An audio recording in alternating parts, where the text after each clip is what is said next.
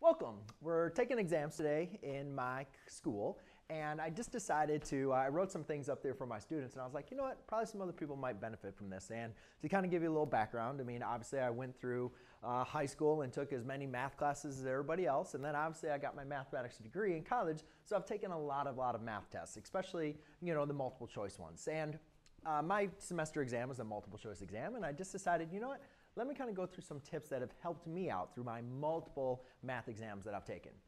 And it's not really on multiple choice, but it's really kind of more on time management. So on my exam, we estimated roughly around 4 minutes per question, all right? And there was only 25 questions. But it's very important because some problems, you know, are going to take a little bit quicker and some are going to take a little bit longer. So you got to just be able to kind of understand that you roughly have about 4 minutes of an estimate per question. And that's kind of important to make sure that you know that you need to make sure you're moving forward. Don't be spending so much time on so many problems. Know that you got to keep on moving forward. But I think the most important skill that I've taken is when I'm working through a test, I don't start at one. I don't do number one, then do number two, then do number three. I don't know where that's kind of come through, of how we got ingrained to that system, but it's one thing that we really got to make sure we do not do.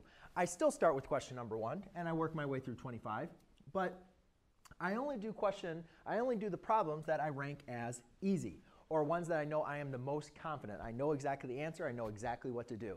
So as I'm working through the test, I rank the question as a 1, 2, and 3, whereas a 1 will be an easy problem, a one that I'm confident in doing. 2 would be kind of medium. I know what I'm doing, but it might take a little bit of work, or I kind of have, you know, some questions on it. Just got to make sure I'm comfortable. And then 3 are going to be the hard, the ones that I either have no idea what I'm doing, I know what process I need to do, but it's going to take a little bit more thinking or a little bit more time. So as I'm working through the test, as I go to question number 1, if it's an easy problem, it's a 1, then I do it. If I go to number 2 and it's a 1, then I go ahead and complete it. But if I get to the next one, like number 2, and I say this is a really hard problem, I just skip it. And I keep on going down and labeling every single question a 1, 2, and 3. All of the ones I complete first. Then once I've completed the test for all the ones, I go back and I answer all the medium questions next. So I just go and look at all my 2s. I go down and I answer all of my 2s. And then last but not least, I go ahead and do the hard questions, the 3s.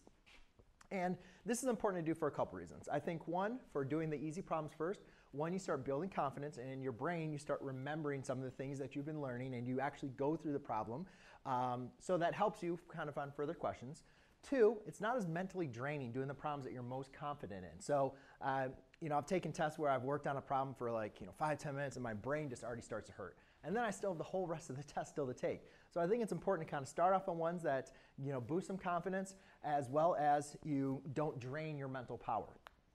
And then last but not least, when you're working on those last problems, if you only have a couple minutes left and it's a multiple choice test and you don't have time to finish it, it's much better to guess on the problems that are the most difficult rather than guessing on the problems, rather than saying, oh, I couldn't do 20 through 25, let me just go and fill those in. Whereas what if 21 through 24 were easy problems, you just didn't have time to solve them. So I think it's much better, especially on a multiple choice test, to be able to leave those problems at the end.